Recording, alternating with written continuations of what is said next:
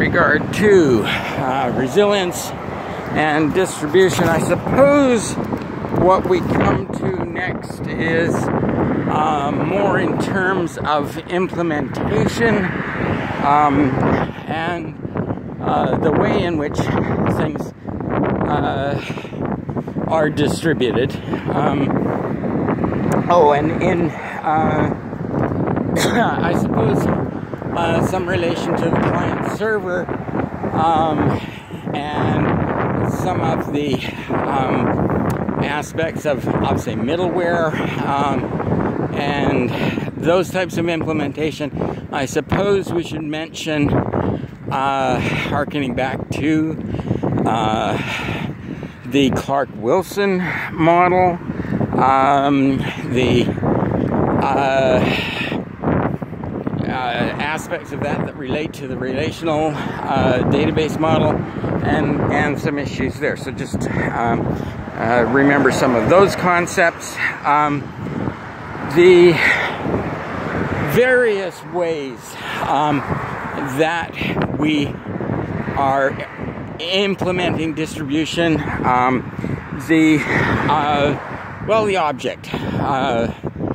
object-oriented programming these days, and messaging and messaging sometimes is just passing information, but very, very often is requesting functions, invoking functions in ordinary procedural terms. So the messaging in object-oriented programming and the object model and messaging is so much a part of so much these days. As mentioned not too many sessions ago, the fact that Windows implements so many of its accesses through a messaging model. Any window being able to send a message to any window, and that message can be an invocation of a function. And so the fact that there is no reference monitor mediating the access control to functions in that regard. Now, a more standard way to look at that, of course, is for remote procedure calls, and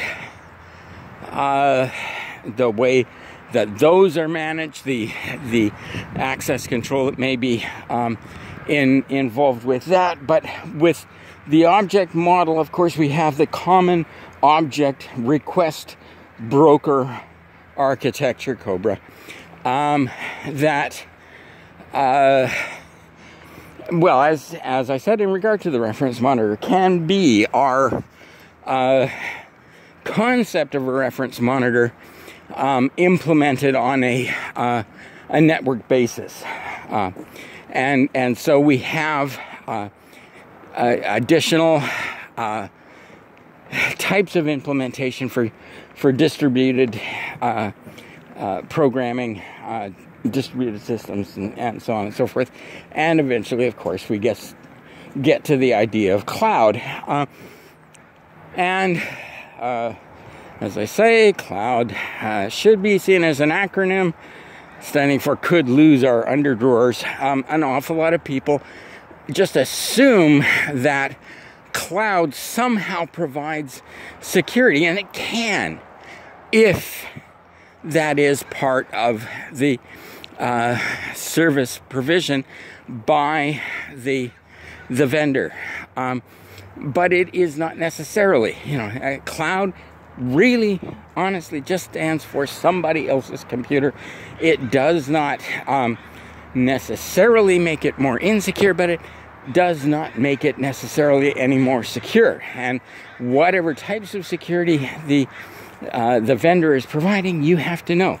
And you have to, if that matches what you need, fine. If it does not match what you need, and very often that is not going to be a perfect match, then yeah, you have to ensure that you provide additional security for your specific requirements. And when we,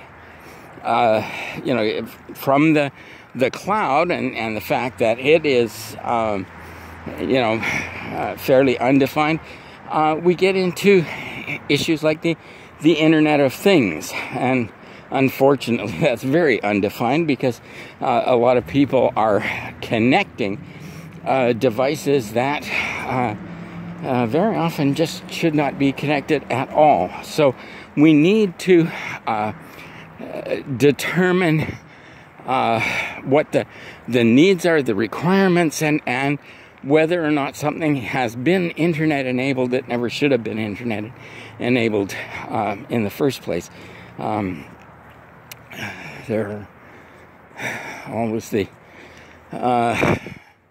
erotic devices that make very bad examples for this, but somebody built a sniper scope for a rifle, that is internet connected, and it states in the documentation, do not use while it's connected to the internet.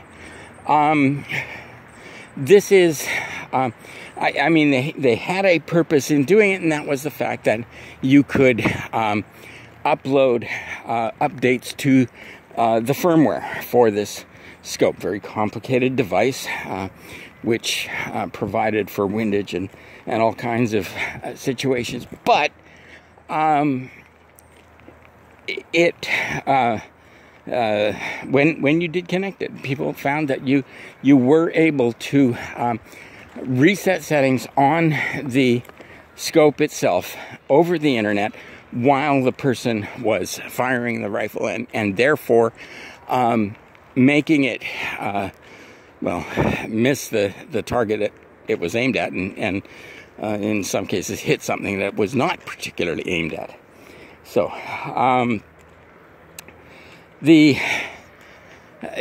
again, with the cloud, with the Internet of Things, as we mentioned before, where is the security perimeter these days?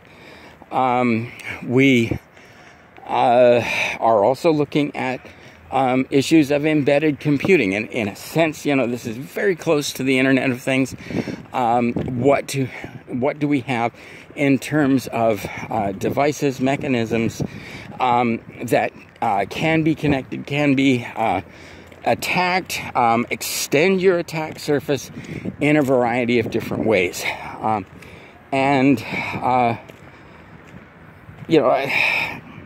what is computing power? What is the device these days? Many things are smart devices, and we have industrial control systems, and